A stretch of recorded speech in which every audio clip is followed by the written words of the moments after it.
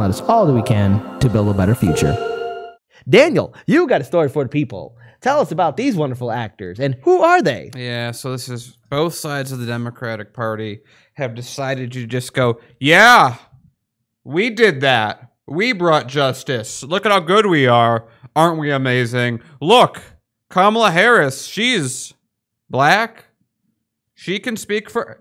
This is literally the state of the Democratic Party that we're in right now. So, President Joe Biden said Tuesday that the conviction of the former Minneapolis police officer Derek Chauvin in the killing of George Floyd, it can be a giant step forward. Again, another thing that Joe Biden can use at his advantage for the nation in its fight against systemic racism. Systemic racism, which Joe Biden put into practice and led with the crime bill he helped push, along with a whole number of other things while he was, But he declared that it's not enough. He must, I would love for Joe Biden to go, we must undo the bills that I put together that are contributing to much of this. Anyway, Joe Biden spoke from the White House hours after the verdict alongside Vice President Kamala Harris, with the pair saying the country's work is far from finished with the verdict as they just drank like iced tea or something.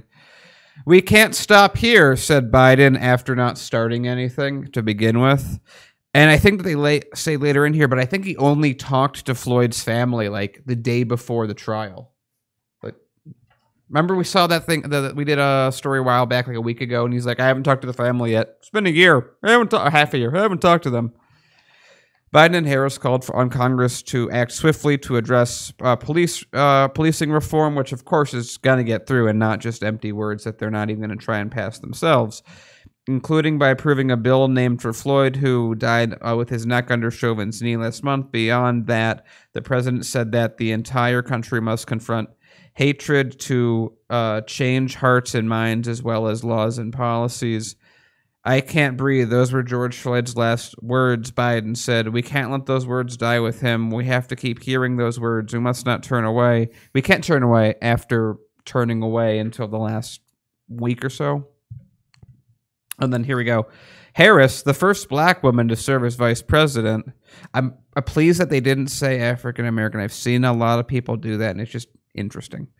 Said racism was keeping the country from fulfilling its promise, founding the promise of liberty and justice for all, such as, I don't know, laughing while parents of kids who weren't in school go to jail because of a law you did, or hiding death row inmates, evidence that would exonerate a death row inmate, things of that nature. Or use it at keeping prisoners behind bars even longer so they could still serve as the firefighters when the California fires were raging. And, it was under her term where, again, now, thankfully, these prisoners can become firefighters, but for a long time, they couldn't. And, again, it's just, it's rather insulting that we're seeing, again, Joe Biden, who's the architect of the crime bill.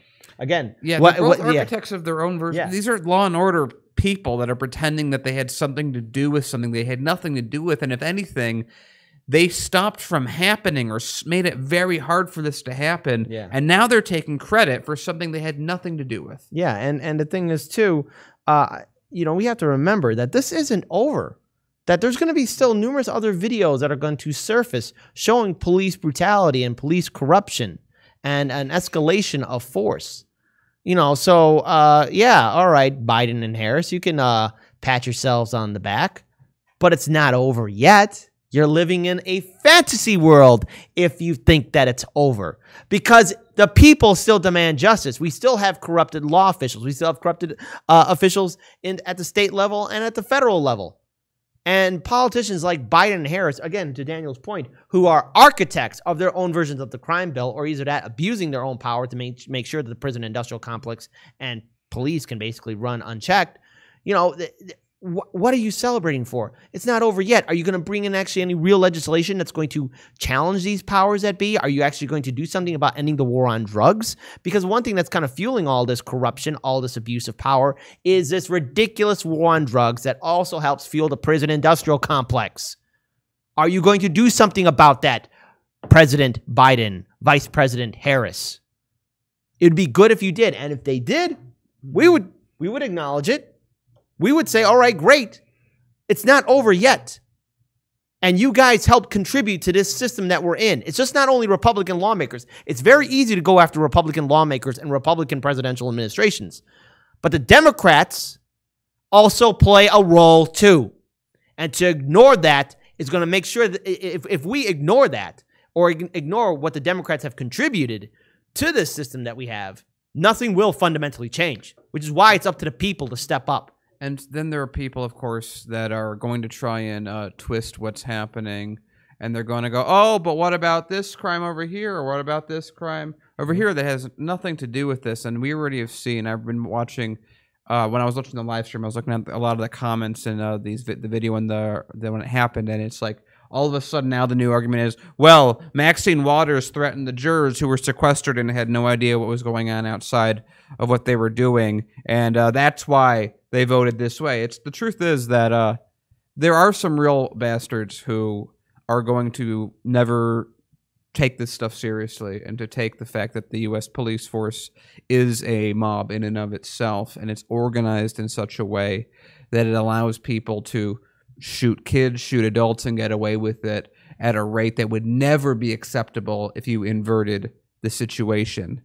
And we just got to deal with those people who are going to try and diminish this as much as we need to try and diminish the people like Nancy, like everyone else that's trying to take credit for something that was the responsibility of thousands of organizers fighting and marching and protesting for a very, very long time. Mm-hmm. And it's those people. We talk a lot on the show about how one protest doesn't mean anything. It took this much to get this effect. Whereas, again, if any of these situations had been flipped, there would have been. We know what would have happened, and that the double standard still exists in many people's minds. Yeah, we gotta fight for a better future, and it's up to the people. Don't rely on politicians to be leaders. Don't hero worship politicians, and even if there's somebody you respect, you got to hold them accountable, okay? It doesn't matter who they are or what party they're with. You got to hold them accountable. And the thing is, we really have to hold President Biden accountable because, again, he is the architect of the crime bill, and its legacy continues to live on.